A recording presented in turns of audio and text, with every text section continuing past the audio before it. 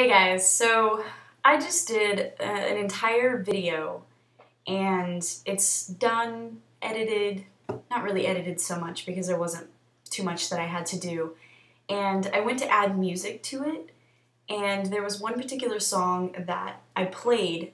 It's one of my favorites. I would say it's probably top 4. We'll go top 3.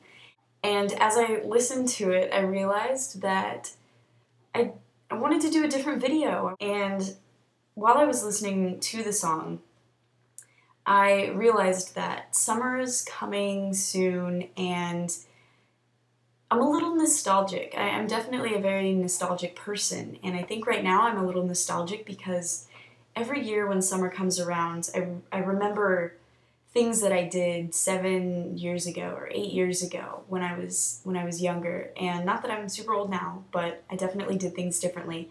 And I just remember, being so carefree about life, and I remember being able to do anything.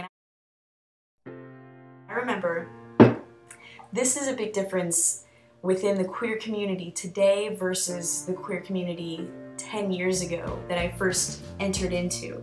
And I remember going to it wasn't even a venue, I believe it, it was just a small bar, but it was 2-story, and it was tall, not necessarily wide. And I remember my friends, I met these amazing people there, and I remember going there every week, and we would go and we would hang out, and even though I was underage, I drank a little bit. Shh. And I just remember going, and there were ping pong tables, and we'd stand outside in like the smoking area, and this was back when I was a smoker, and there would be local bands, and they wouldn't be straight bands. They would be these amazing women that would get up on this tiny ass stage, and we'd all get up in the front and we'd be dancing and going crazy, and the lights would just be going nuts, and everyone would just be there to have fun. And this place was filled with queer women filled. And we were all between the ages of probably 17 and 29. And I met the most amazing people during that time period, and I've never found a place that has been the same since. And it closed down probably about a year after I moved, and that was probably due to the underage drinking. But I just get a little nostalgic sometimes when I think back to this particular time period and realize that it doesn't exist anymore.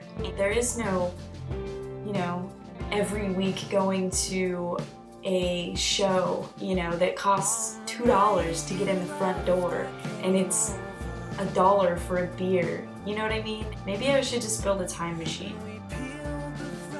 Maybe I'll do that. I'll build a time machine and just go back for a minute. But just for a minute, because that's about all I could handle. I was a little crazy when I was younger.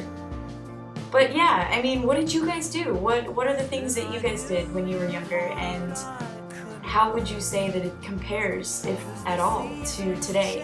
And would you say that today is better?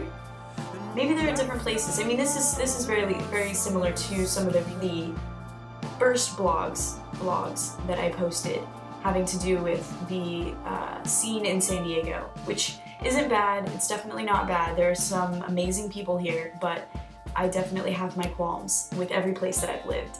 And I think that community that I had when I was younger was so carefree that, yeah, I guess it's hard to not be nostalgic about it sometimes.